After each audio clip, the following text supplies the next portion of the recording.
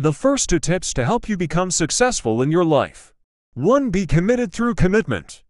You can gain motivation to pursue success. You should make a list that includes your goal, your level of commitment to the goal, and what you are willing to do to achieve that goal. Staying focused on your plan is crucial.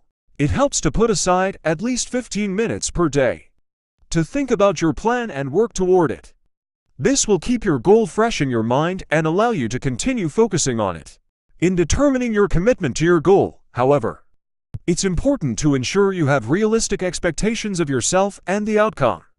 If your commitment is not paying off after a certain time, you should adjust your goal accordingly and revise any necessary steps. At times, it may be helpful to ask a friend or family member for support in helping you stick to your commitments. Having someone to hold you accountable for your shortcomings and praise your success can help you stay committed to your goal. 2. Learn from the journey. Rather than focusing strictly on the results of your accomplishments, take notice of the small steps needed to achieve success.